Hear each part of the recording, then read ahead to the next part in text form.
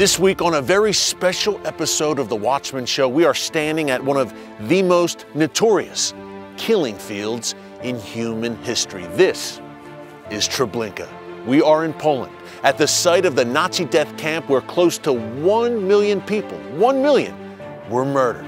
It's hard to wrap your head around it all, but today we will do just that with our good friend, Holocaust survivor Irving Roth, and some very special guests who will show you how out of the ashes of the Holocaust, the Jewish people rose again. The people of Israel live. From tragedy to triumph, we're bringing you the inside story of Treblinka today, right here on The Watchman, only with Christians United for Israel, and only right here on TBN.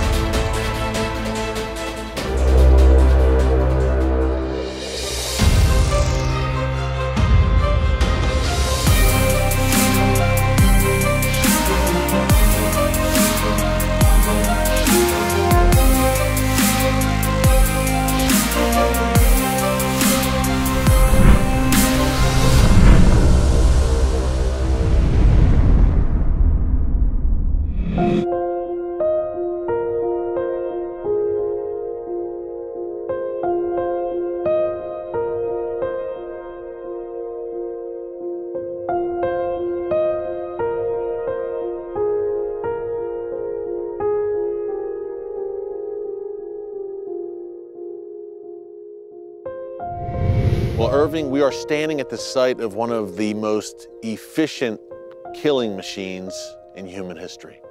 This is Treblinka. Next to Auschwitz, which you survived, this was the most notorious killing field of the Nazi regime. The Nazis leveled Treblinka. There's not a lot of signs of the camp here now, but set the scene for us a bit. Tell us where we are and why it's so important. We are in the most efficient, or at least one of the most efficient killing fields ever created by mankind. All that happened here is Jews were brought here under the pretext they're being resettled. There was a train station. There was a train schedule just to make sure there's no panic. But the moment you arrived here, the process began. Immediately, the gassing, the burning. You got off that train a few yards from where we're standing right now, Irving, and you were literally pushed into the gas chamber. Into the gas chamber. And now you had bodies. You had to burn them. Now they destroyed that completely. There were no huge number of barracks, unlike Auschwitz. You have a huge number because there was also a slave labor camp. Here, nothing. The only few people who really stayed for a period of time are those who were necessary to run it.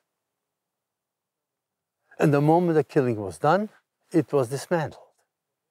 About a year-and-a-half period. Yeah. Summer 1942 to the fall of 1943. That's correct. And during that period, 10,000 people a day were killed. On the average, So yes. people at home understand that it boggles the mind. 10,000 people a day were killed right here, close to 1 million, up to 900,000 overall, right here. In this small space. In this small space. The Nazis, cowards that they are, leveled this site to hide their crimes.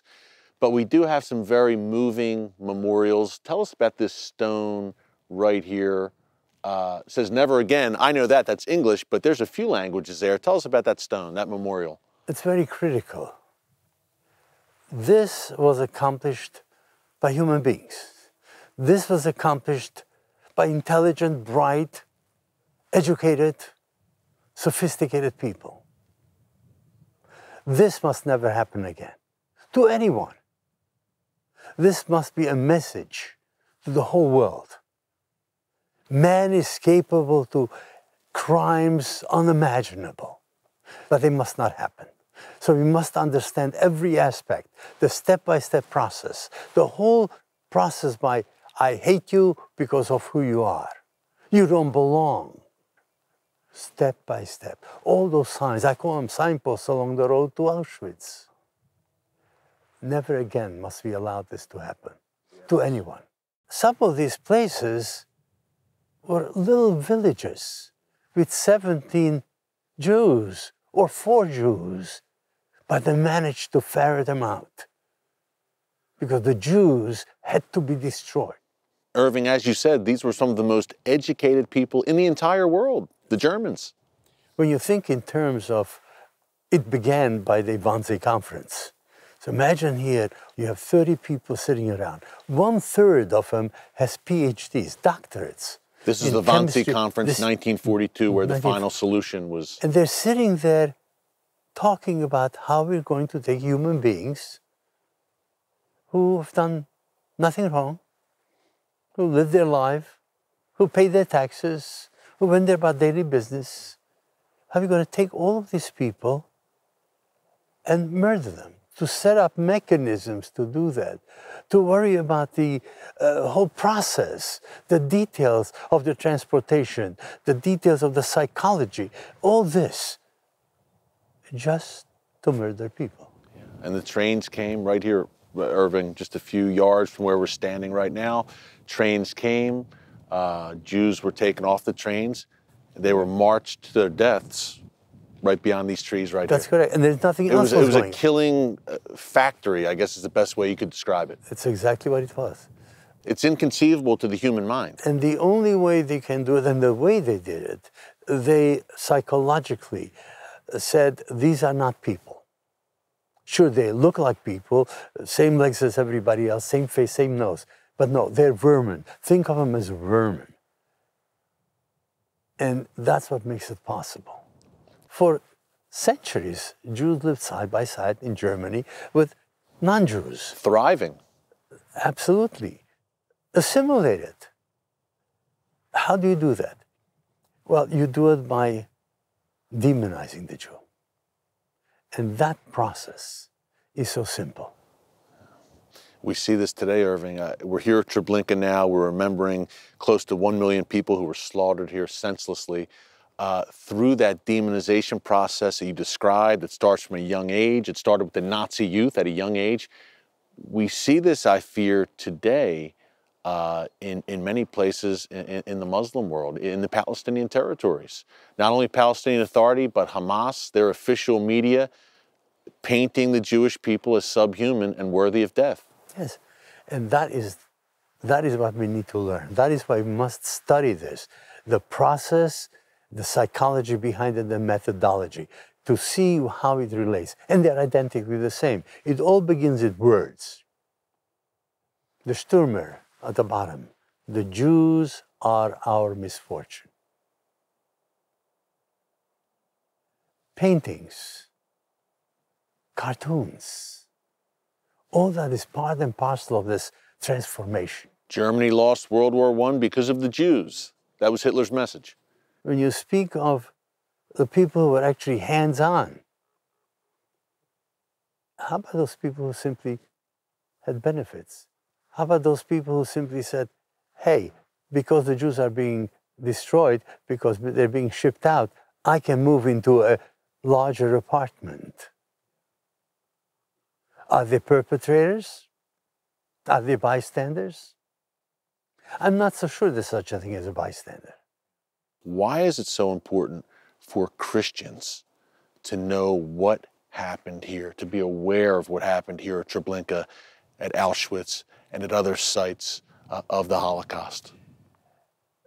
Auschwitz, Treblinka happened as a part of an overall step-by-step process.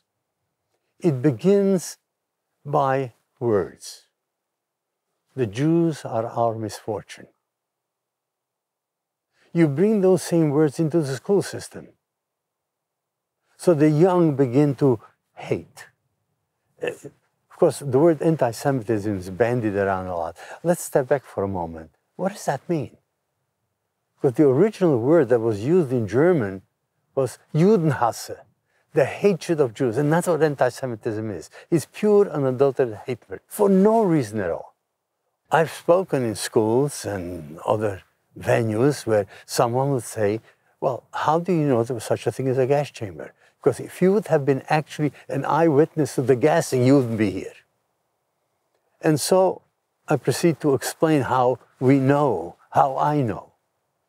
How is it possible that I came to Auschwitz in May of 1944 with my grandfather and grandmother and aunt and cousin, and suddenly they all disappeared. To where? The tons upon tons upon tons of Zyklon B, poison gas. For what purpose? To kill 3 roaches? But all facts don't matter. And that is one of the problems. One of the hallmarks, one of the signposts along the way is lies, fabrications. Well, we're not going to omit anything here at Treblinka in our work at Christians United for Israel. We're going to tell the truth, Irving. Thank God we have you to bring it to us. Irving, thank you so much. But we're not done with you. We're going to spend a little bit more time here at Treblinka with you at a very special memorial that you're going to tell us more about in a minute. My pleasure. It's a responsibility that I have. America is at its best when it supports Israel. It is a value deeply ingrained in our national DNA, and it is one that I believe has brought us blessing and bounty from the Lord. But there's a bond that we're tied to Israel and the Jewish people. They are the beacon of hope and democracy in what is a very bad neighborhood. I would argue that if the Middle East had more free enterprise, pro-American democracy, that there were more countries like that in the Middle East, the world would be a lot safer than it is right now. Israel's commitment lights the way for the rest of the Middle East, and indeed for the entire world. And the why begins with the fact that Israel is the only pro-American, free enterprise democracy in the Middle East. That in and of itself is a reason to support them strongly. The protector of Israel neither slumbers nor sleeps, nor should we.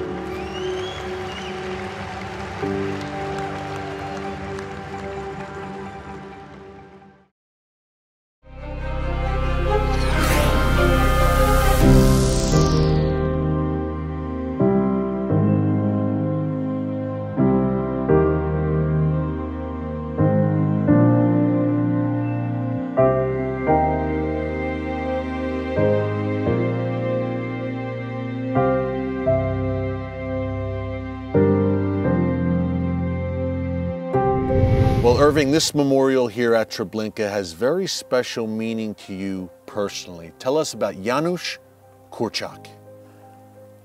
When you think of Janusz Korczak, you're talking about the ultimate educator. If you take all the well-known educators of the 19th and 20th century, Piaget and John Dewey and all of them, they did not have as much insight into the child as he did. And in addition to which, he loved the children. At the same time, he actually gave his life, literally, to comfort children. He could have left the ghetto. He didn't have to even go into the ghetto. He was a well-known individual. There were friends, Polish friends, who were going to save him with no difficulty at all. But he felt, as a father, as the protector, he must be there with them. And so he willingly went into the cattle car at the Warsaw Ghetto with the children. 193 children into the cattle car to comfort them. Why? It's dark. They don't know where they're going. He's with them. This well-respected educator from Poland, like you said, could have escaped that fate. Oh, no difficulty at all. Yeah. In fact, the night before the children were being deported, one of his Polish friends came into the ghetto with papers, so that even though he was alone coming in, 2 of them were allowed to leave. Yeah. He berates his friend, saying, how can you ask me? How can a father leave a child to be in a dark place, scared? Yeah. Who's going to comfort? Separated from their parents, these little children. These are little children. Many of them were orphans or partially orphans and neglected children. He was a real hero of yours, it sounds without like. a question. Yeah. And in fact, in Poland, he is well known. There are schools, many schools named for Janusz Korczak. There is a museum in Israel called Yad Layeled. Half of the museum is about Janusz Korczak and his children. Wow. We don't have too many sculptures in America of Janusz Korczak. Yeah. But I hope we will have more.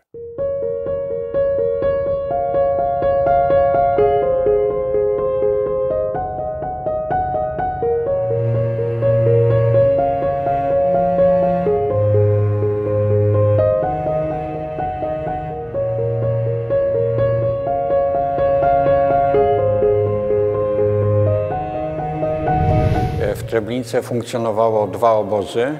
Jeden obóz, tak zwany obóz pracy, Treblinka 1. I on był przeznaczony głównie dla Polaków, ale też przebywali w nim Żydzi. I on powstał już latem 1941 roku. Później na wiosnę 1942 roku wybudowano obóz zagłady przeznaczony dla mordowania Żydów, Treblinka 2. Dlaczego tutaj, w tym miejscu? Ponieważ w Polsce żyło bardzo dużo Żydów. Te wszystkie miasteczka tutaj w okolicy Treblinki to były na wpół polskie, na wpół żydowskie. Co najmniej 50% albo i więcej w tych miasteczkach zamieszkiwali Żydzi. Druga sprawa to jest tu odludzie. Nie mieszkało tutaj za dużo ludzi. I jak gdyby trzecia sprawa to jest bardzo dobre połączenie kolejowe z Warszawą i Białymstokiem.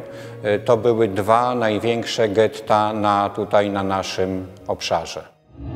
Up next, we visit the site of the infamous Warsaw Ghetto and learn how the memories of the victims still live on and inspire today. You will not want to miss this. Stick around. Over the past 2 years, 30 nations have been represented at the annual Christians United for Israel Summit in Washington, D.C. Israel supporters from across the globe joined CUFI in standing in solidarity with the state of Israel and the Jewish people. They celebrated and rejoiced at the night to honor Israel. And some have requested that their countries follow America's lead and move their embassies to Jerusalem, the eternal, undivided capital of Israel. Now, with over 7 million active members, CUFI is the largest, most ethnically diverse pro-Israel organization in the U.S. As we, along with CUFI UK and CUFI Canada, expand our reach into other regions, including Brazil, we are excited about the future of this movement for such a time as this.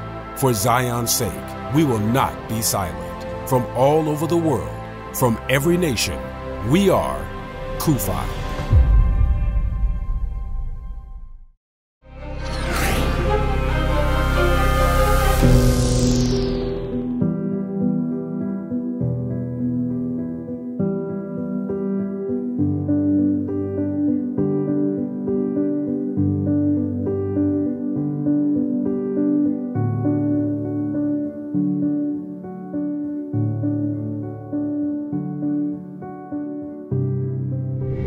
Well, Joanna, we are talking today about Treblinka, that notorious death camp, but we can't tell the story of Treblinka without first telling the story of this place where we are standing right now. Where are we, and why is it so important? Yes, take a look first on the material.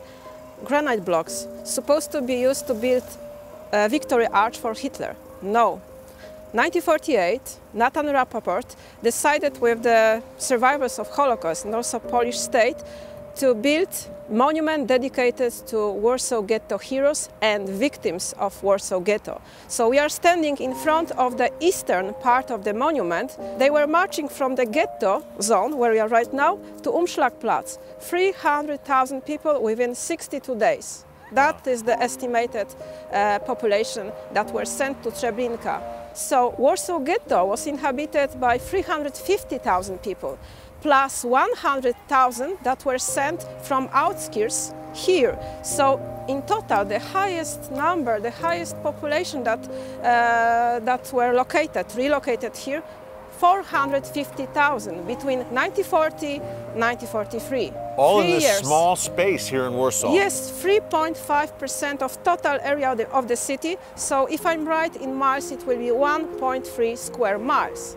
Wow. For nearly 450,000 people. So you don't need to send people to extermination camps because you have diseases, starvation. 1 year, 100,000 people died here, not in Treblinka. Right here in the Warsaw Ghetto. Yes, yes, correct. After 2 years of starvation, we are so weak, let's imagine, we are so weak, we are so desperately hungry that if somebody will promise us, go to the square, Umschlagplatz, gathering square, you will receive some food and drink. That's the middle of summertime, extremely hot temperature. We have July. And that's the beginning of the extermination of Warsaw Ghetto. I mean, the transport to Treblinka started exactly 22nd of July 1942. So 2 years after the ghetto was established. Yeah. This kind of scenario that was given by Nazis to distribute among inhabitants of the ghetto, yes, there's true information. You are gonna to be resettled, there's another camp, and you will survive. That was the trick, to make them eager to believe, to follow orders without any revolt, without any consideration. This is not a true scenario. So how did it work? Now, the Nazis took these poor Jews from the Warsaw Ghetto and they marched them not far from here to cattle cars, right? Exactly. We are standing in the former Jewish ghetto, but the beginning of the extermination started in the Umschlagplatz zone, the deportation square. So no cars, no wagons, they needed to walk to this square with all belongings. Again, you are gonna to be resettled. Take what you have. Men, women, children. Everybody, let's go. Take a look on the monument that we are standing. There is a faces of people that are marching to the direction that the soldier is showing them. No revolt, no any chance to say, I'm staying here. Yeah. If you stay, you are killed here on the spot. So the brand new museum that was awarded in 2016 as the best European museum consists exactly with the testimonies of survivors as well, giving them possibility to put like a red light. Yeah. Be careful, do not repeat the history, do not follow the evil, do not be followers of ideology. So that's a center of dialogue, center of education, but also insight into understanding how we are connected. Poland doesn't exist without Judaism, Jewish population. We were just very much connected. Coming up, my final thoughts on why Treblinka still matters today and what Christians can do to make sure it never happens again. Don't move. From terrorists who would annihilate her with bombs and bullets, to so-called activists that would eliminate her with boycotts and sanctions, Israel's enemies are on the march. In Why Israel, you will learn how to be an active defender of the Jewish state, knowledgeable and powerful as you stand up for truth. You'll receive the biblical evidence proving Israel's special place in God's plan. Learn how His steadfast commitment to His people is a matter of fact, not opinion. From its miraculous rebirth as a modern state to the dangerous threats it presently faces, Israel's inspiring journey is laid out in this short booklet. Supporting Israel is a biblical mandate for all Christians. In Why Israel, you will discover why you should care about the Jewish state and what you can do to stand with God's chosen people.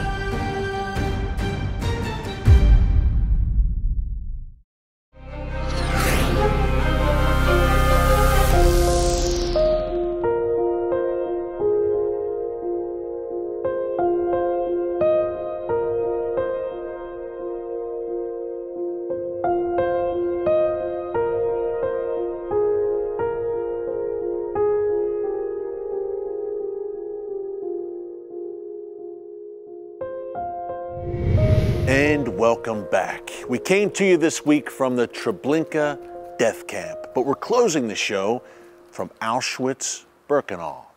You know the name, Auschwitz. We will be right here next week for part 2 of this very special Watchman series from Poland on the horrors of the Holocaust and why they still matter today and why you, yes, you, need to know about it. You know, anti-Semitism and Jew hatred is the oldest phenomenon in the world, stretching back from Pharaoh to Haman, the Philistines, the Romans, up until the Nazis. It never ends well. God means what He said in the book of Genesis, chapter 12, verse 3, when He says that He will bless those who bless Israel and the Jewish people, and He will surely curse those who curse Israel and the Jewish people. The Nazi regime is long gone. They're dead and buried.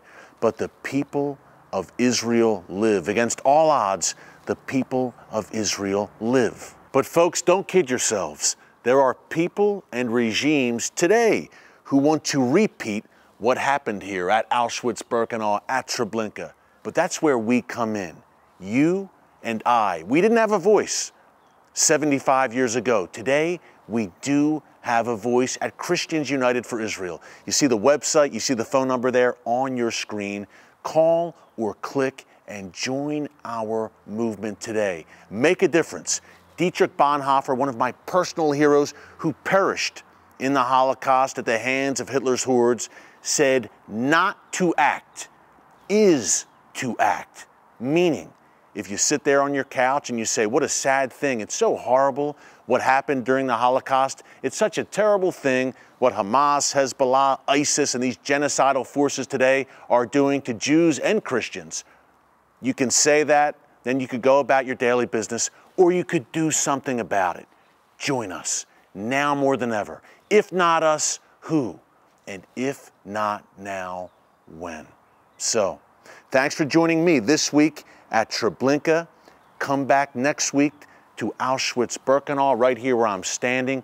Folks, you need to hear this story, because if you and I don't warn a future generation, don't share the truth about what really happened, no one else will do it. So until next week on this very special Watchman series from Poland, God bless you. And remember, never hold your peace.